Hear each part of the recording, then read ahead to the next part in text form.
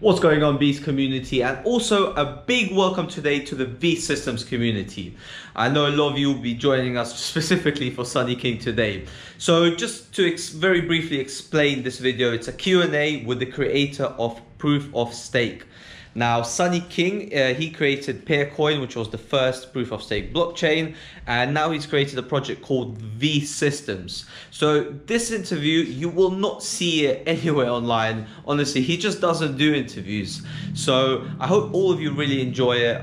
If you've got any questions, just leave them down below. This might get a little bit complicated, so I've tried to ask as questions which are quite simple and broad, so all of you can get a better understanding of why he created P.O.S, also a better understanding of how a blockchain developer's mind works, and most importantly, at the end of the video, we're going to get his opinion about what's going to happen to the industry. So a really exciting one, and I'll see you on the next one.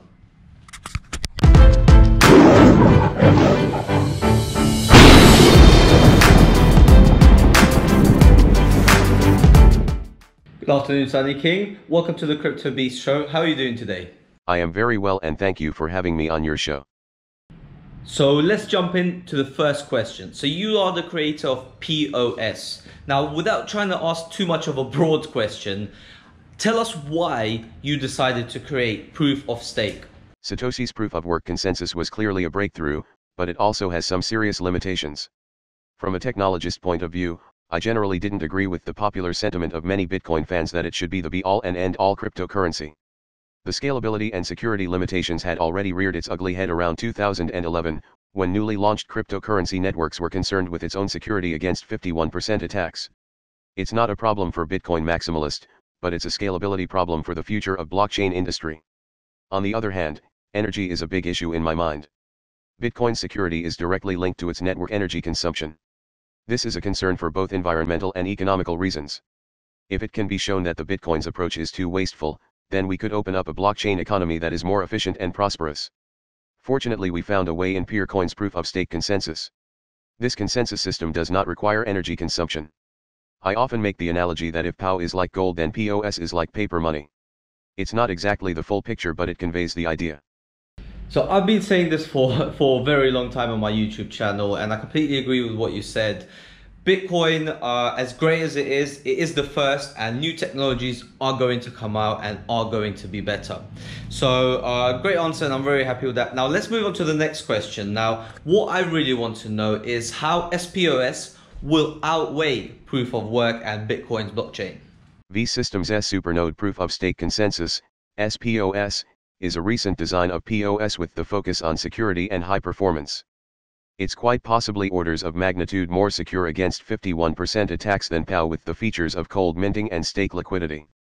Cold minting means you don't need to leave your coins online in a hot wallet in order to participate in minting.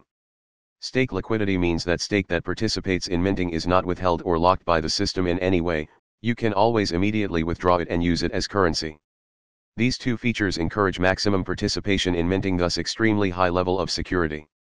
Similar to P.O.S, SPOS also doesn't need to consume energy for the consensus, so it's very efficient. The problems with 51% attacks for POW is getting more and more prominent. We know that top 20 coins have already been attacked this way. The authors of this BIS paper apparently agree. They believe even Bitcoin might be realistically vulnerable to it in the coming years. Yes, I completely agree. I think right now the topic of 51% attacks, the topic of quantum computing, the topic of current blockchain technology is the priority to a lot of people. So I've been talking to some of the other YouTubers and some investors and traders, and a lot of people are concerned about the strength of current blockchain. So if POS and SPOS can deliver a more secure blockchain, then that's only a good thing, and that is looking into the future. So going on to the third question, now you stated that blockchain is easy, we just need to use it like a database. Now obviously me and you both agree that blockchain is easy in some factors, but in some it's not. Now what I want to discuss is V Systems and how its blockchain is going to help new users and new industries who are looking to enter the blockchain basically do so. I wouldn't say blockchain is easy, it appears to be so to some extent, but we are building on the shoulders of a giant, but it will get easier along the way, I am sure. Clearly, blockchain as the current state is not yet ready to challenge existing database industry. VSYS is aiming to change that, to make it more competitive to existing database technologies. There are two aspects of the challenge: how to make it more amenable to average programmer, and how to make the system economically more competitive to existing database technologies. So yeah, VSYS is working on both fronts toward the ultimate goal of making blockchain challenge existing database technologies.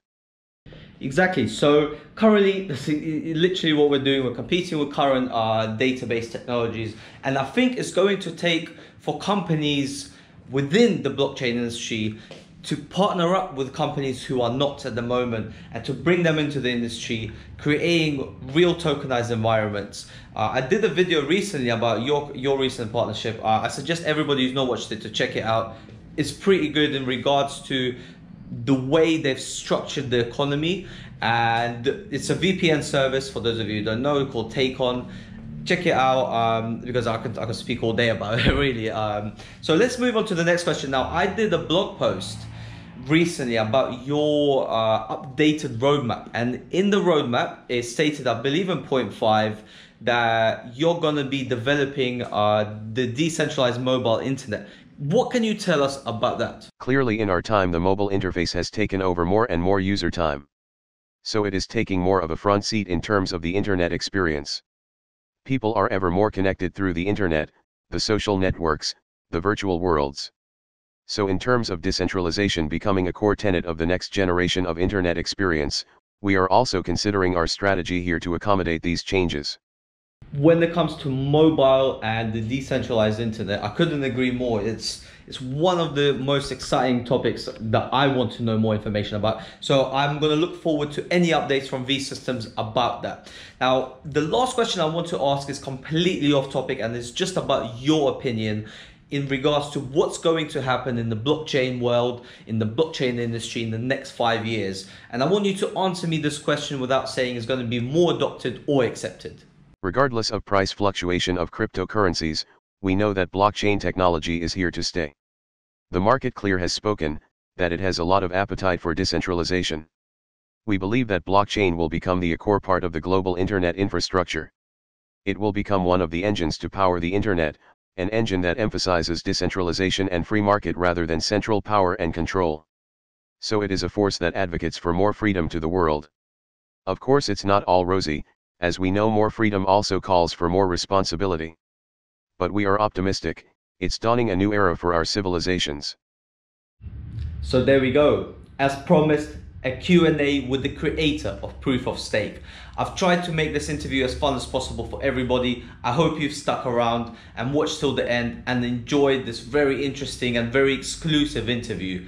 I'm going to try to deliver more videos just like these. Let me know who you want me to interview in the comments below, and I'll be more than happy to reach out to the individuals that you want answers from within the industry. But for now, this has been Crypto Beast. All the best. Bye bye.